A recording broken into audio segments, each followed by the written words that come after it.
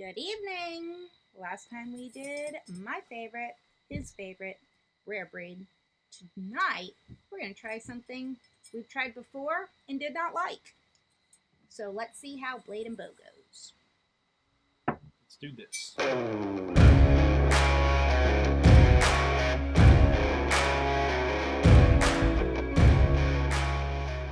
Blade and Bow, guys. Deck night on the rocks. Giving it a try. Again, we've had a whole bottle. Hated it. Never got better. Neck didn't help. Letting it sit didn't help. No. So we thought another bottle would be a good idea just to give it a second shot. And we got to get all 5 keys. And I'll tell you about that in a second. Again, another shit moment. Anyway, I'm Homer. I'm Amy.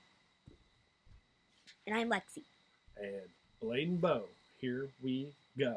Alrighty. That rhymed. All right, so I guess we'll just crack her right open. Yeah.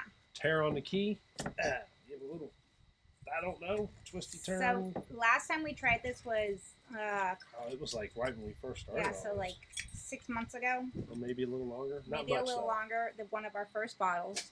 And, whew, he was trying to get me into bourbon. This was not the bottle to do it with. No, you ready for a pop? So yeah, pop it. Good Ooh, pop. It was a good pop. Good pop. Gotta give it that. So let's go ahead. I feel like we're kind of rushing here, but I'll let Amy start doing her. Something about Blade and Bow is it comes with the keys. You can see it. They all have a different letter on it. Number. Has a different number. So if Here, show the number. you got this one is a number 2. It doesn't focus, so you can't see it. But anyway, that's the key. And the reason it has a key is because Blade and Bow is distilled at the old Stitzel-Weller Distillery. And it's got a history. You know, obviously it's a Weller. So, but if you see, it's got 5 keys. All right, guys. We had a little technical difficulties, and we were recording for like probably 6 minutes and only got 2.5. So we're going to not start over, but we're going to try to figure out where we were and see if we can recreate greatness. All right, so I know where it cut out. I was talking about the keys and just making sure it's still going. So you got the 5 keys of the Stitzel-Weller Distillery. Blade and Bow, and I'll read it in a minute because I read it earlier. It's got the 5 keys. It shows it on the bottle of the 5 different keys. There's 1, 2, 4, 3, 4, and 5. And it represents the 5 keys that used to hang in the door at the Stitzel-Weller Distillery. So I'm going to jump right into the breakingbourbon.com website's breakdown of Castle and Key. This isn't Castle and Key, it's Blade and Bow. This is Blade and Bow. We're talking about keys. The same kind of, I said it earlier, I think it's on here from the first part of the video that we recorded. It's like Castle and Key. They're using an old distillery, and I'm going to read it. It does smell good. So it's 91 proof, it's non-age stated, and is undisclosed Mashbill. Blade and Bow is produced at the original site of the iconic Stitzel-Weller Distillery in Louisville, Kentucky. We still recording? Yep. The original distillery closed its doors in 1992, and Diageo, I don't know if it's Italian or Spanish, whatever, Diageo reopened the facility in 2014. In regards to the origins of the Blade and Bow name, it represents the 2 parts of the skeleton key, the blade and the bow. The Blade and Bow brand is tribute to the 5 keys that once hung on the door of the Stitzel-Weller Distillery, which stands for the 5 steps of making bourbon: grains, yeast, fermentation, distillation, and aging. Do you think it said Diego? I don't know. It's not like San Diego, so I doubt it. Anyway, so the nose. The nose is a light, airy, starts with aromas of peaches, honey, hay, light oak, which encapsulates with a dose of ethanol, which I wasn't expecting to be so prominent for a 91 proof. Do you feel like it's got like a hard kick to it, like the alcohol scent? No. I don't either. I smell hay now. And a little bit of honey. Like, I think it's very sweet smelling. I like the smell. It is sweet. I can't say it's peaches or honey, but it is sweet. Yeah, I like the smell of it. I also smell apples, caramel, and vanilla. No? Front end was good, but the rest of it was not. All right, the taste or the palate. You got something? Just one thing? It's very oaky. Oh, gonna need a new ice. Relax. Why did you do that? I didn't mean to do that. I meant to pour the water out. It looked like you just went. Yeah, that's a blooper reel right there. Oh, all night of bloopers apparently. All right, so the palate. Peaches from the nose carry over and are joined with white pepper, vanilla, and oak. I get the white pepper. I do the white pepper. And I get the vanilla. Yep, and the oak. I'll tell you what, though. But I taste oak and everything. It's not as bad as last time. So we can actually buy them for the keys now? Maybe. I don't know if it would be my everyday drinker. No. But it's definitely, guys, we were like gagging over this stuff before. It was horrible. But, and we drank a whole bottle and didn't like it. yeah, because we sort of just got drunk off of it. And we're like, okay, it's getting better. Is it getting better to you? So, like, we started out with this, our very first video. Go back and watch it. It's horrible. Not content, but create the quality. Still, go back and watch it. Smoke Wagon. We drank it. We hated it. Woo. Now, we don't, I don't want to say it's great, but we enjoy it. We don't dislike it anymore. No. And I was hoping this would happen with this, but I'm not feeling that. I don't think it's you that do. bad. But I think, to be honest with you, I think you like bourbon more than I do. Well, what? I think what I mean by that is I really like the ones I like, but I don't have a wide palate or I'm not very open to different types. I think I like what I like, and then I don't like the other stuff. I think you're more open. I like different stuff. You can tell the difference better than I can between other ones, and you have a more refined palate of tasting individual specificness of each one. Refined. That's true. And Whataburger hat. so I like what I like, and I don't like what I don't like. Nothing wrong with that. But I will drink anything. Tequila? Any bourbon. And yes, you know I'll drink tequila. I just don't do it anymore. Vodka. He's not a vodka guy. Unless you put it, vodka is good and peach knee high. Man, that is awesome. But we're not talking about that stuff. I am. So palate, we just talked about palate. So the finish, the back end, the finish starts with the spurt. Love the spurts of light heat up front that mellows into sweeter notes. Mm-hmm. That light heat's by that white pepper. Mm-hmm. If you let it sit on your tongue, it's got that little bit of heat. And once it goes down, it's very smooth and sweet. It does coat the glass pretty good. It does. And it coats your mouth pretty well, too. The fruit flavor and the vanilla carry through and mingle with light oak. I agree with that 100%. Yeah, I can definitely get the oak. I'm not getting fruit. Yeah, I do. But I'm getting it now, like later, like an aftertaste. Mm-hmm. The vanilla is in my mouth. The oak is in the swallow, and the fruit is an aftertaste for me. The vanilla actually stays in your mouth. I have to say it. It's way better than it was. Way better. Maybe we just had a bad... does that mean we're getting better? We're getting better, or we had a bad bottle. Is it possible to have a bad bottle? I've heard it a couple times from other people, because the one YouTube video channel that I enjoy. Which is? Should I say it? I think you should. Well, I really enjoy it. The Whiskey Row. I mean, they're competition now for us, but go check them out. They're really good. David and Jamie. Oh, okay. The bald guy and his wife. Mm-hmm. They're speakeasy down in their little thing. Yeah. Check them out. They're cool too. Yeah. Have never met them and like never talked to them. Never anything, but their videos are really cool. So you're talking like they're famous. They probably are in the bourbon YouTube world. Who are we? I don't know. We are nobody. So anyway, I watched the video where he talked about he didn't like Russell's 10-year. Which Russell's 10-year, is it still recording? Mm-hmm. Is really good. Yeah. And it's a wild turkey brand. Mm-hmm. You know, and I love it. And he said he must, but 10 years not super. But he said, I must have had a bad bottle because the first bottle, he just hated it. And then he got another one and he really loved it. So it must have been a bad bottle. Maybe. Or which is possible. do you just refine and taste it? Well, someone that's been drinking bourbon for a long time, you don't think that would be something that they would know. I could see But that for us. how do you know? I mean, I'd imagine he's been drinking it for a long time. Most people that do this have. We're just different. Amateurs. Weird. Your phone's at 20%. Okay, it'll be fine. I think it's cool that we're just starting with it, and I hope whoever else is starting, this is the way to go. Join us. Join us in our adventure Like, subscribe, share, comment, hit the bell. of getting away from tequila and vodka Yes. and wine. So comment below about bad bottles. If you've ever had one or you have any experience in that world, then you can tell us, teach us some things. I feel like there's a master who tastes all the barrels. Yeah, I And don't it's know. not bad. It's just us. I don't know. I've heard it from a couple different people.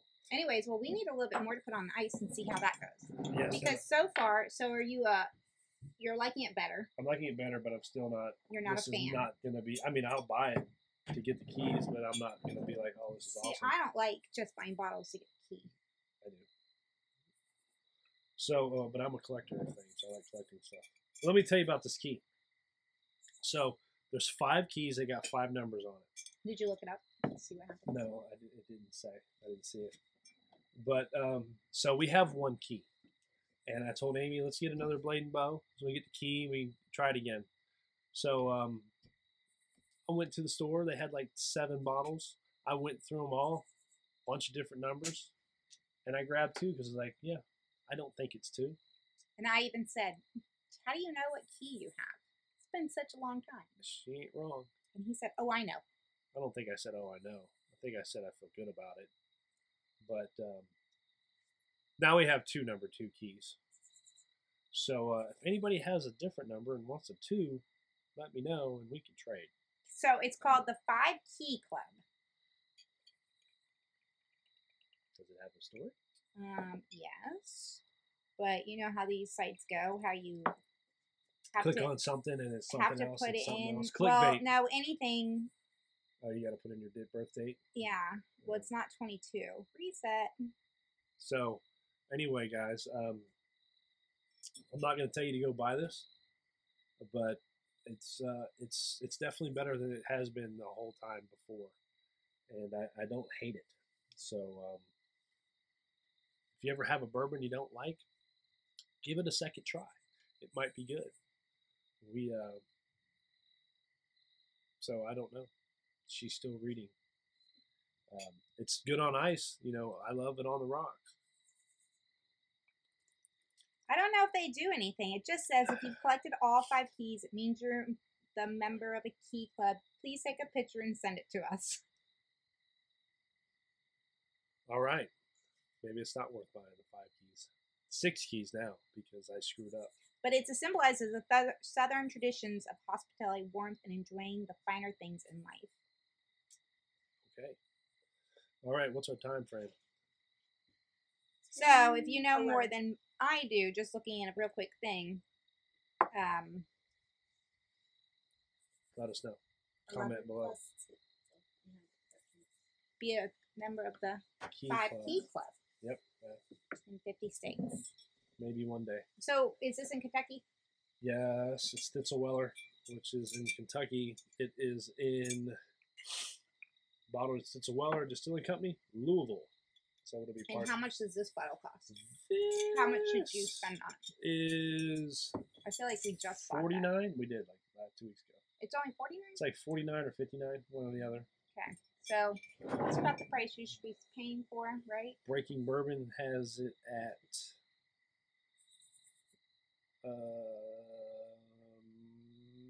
awkward silence. I think $50. That's what Breaking Bourbon says. Okay. I think that's important when doing these because going to liquor stores, man, from here to across the street are way different prices, and watch the stores you go to.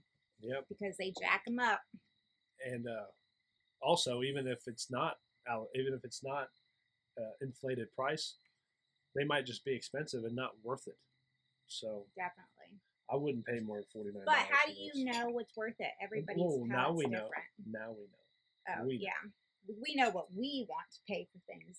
I don't think I would get another Yeah. E-Kernel.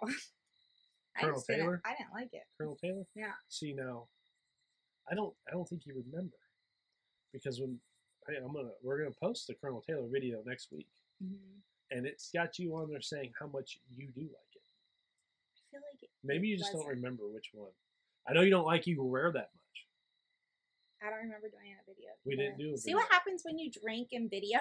We haven't done an Eagle Rare video, but we drank it. We drank a bottle and a half of it. Oh, we have? Yes. So, but you've never liked it very much. Matter of fact, you don't like any Buffalo Trace product that much. So. I know I don't like Buffalo Trace. Blands I can drink. It's just very bland to me. She likes the higher proof stuff, and Buffalo Trace doesn't make anything that high in proof. They like you to drink it. Unless it's a single barrel or barrel proof something. Like, obviously the Weller barrel proof is higher, but it's still only like 114 proof, which is below Wild Turkey or Rare Breed. Yeah. So does Blade and Bow make anything else besides Blade and Bow? Not that I know of. But they have the gold one, which is like a 20-year or something. I don't know. Don't hold me to that. Tell me how wrong I am. And this one doesn't have years on it, It's right? non-age stated, and the mash bill is not. They don't tell their mash bill. So how do you know if a 20 year is not this? Because they sell that one for a hell of a lot more money. They wouldn't sell this for cheaper if it wasn't. So they could just really put 20 year on a bottle. No, because this one does not state the age. It has to. If it's states an age, then it has to be that age by law, which it's just a law. They can violate law all they want. But since this is not age stated, it could be 2 years. I do like the bottle. It's a cool bottle. We got to remember to talk about that, because we used to talk about like the smoke wagon. We were like, oh, how cool this bottle is. Maybe we've been doing it and we've messed with so many bottles that we're like, we forget about how cool a bottle looks. Because a boring bottle does turn me, like, if you buy a bottle that looks like it's a wine bottle, I don't want it. Right? Does that not turn you off when we're looking at bottles? No, because a lot of the liquors are wine bottles. Well, I mean, it's more like the embroidery and the cork and things like that catches my eye. But I know that we've talked about like the new Riff and the Bradshaw. They all just look like boring wine bottles. You know, and because it just has a label over a wine bottle. Yeah. So, anyway, what were you saying, Lexi? Yeah, Penelope is very boring. We have not had that. I've not tried it yet. We don't even own one. Yeah, we do. Oh, did we get one? Yeah, we just took a picture of it today. Oh. We got the 4 grain. Where's my rare breed? Anyway, so I don't know how many minutes into this, so it's Let's about time to end her up. Oh, we got to do our vote. Lexi vote. Ready? Lexi, we're going to make a name for this one so we can say the Lexi. On ice, it's even better. Sometimes ice makes it watery, but you still get that back end spice. Yep. I agree, 100%. I do like it. It mellows it out. Mellows out what I don't like about it, but still gives you a nice little kick in it. And there's a lot that you don't. A lot of bourbons, once you put ice on it, you don't get any back end. Yeah. In this, I'm still getting that back end. So I don't know. All right, ready? So the Lexi We'll come up with a name. We'll figure out a name. Okay. In the meat, what do you think the meat? So let's just do it. Okay. We'll do a whole. Ready? 3, 2, 1. 6. 4. 4 and a 6. Why? Because that the whole video explained why. But anyway, that's another. I like it on ice more than I like it on the rocks. On the rocks. So one rock. Yes, on the big rock. Big rock. You ever put lots of rocks? It's horrible. Lots of ice. It's the worst. In the thingy, and then when you went to go sip it, the ice It's gets in your mouth. everywhere. Oh, I can't stand it. It just melts so quick. Yeah, when you go to bars, they're like, "Oh, here, you want some ice?" No. It's not. It definitely makes a big difference to have the does. big rock compared to the little ice cubes. I'd rather drink it neat without all of that. 100% agree. All right, so Blade and Bow, not as bad as it used to be. I'm not gagging. So, all right, I actually enjoyed it. come do your thing. Don't bounce the phone. We're still using an iPhone, guys. Bear with us. Got to get some microphones too. Like, subscribe, share, comment, hit the bell. Comment if you've had any bad bottles, right? Yes. Yeah. Or any other comments you want to give. All right, guys. Blade and Bow, not as bad as it used to be. Cheers. I was saying cheers. Bye.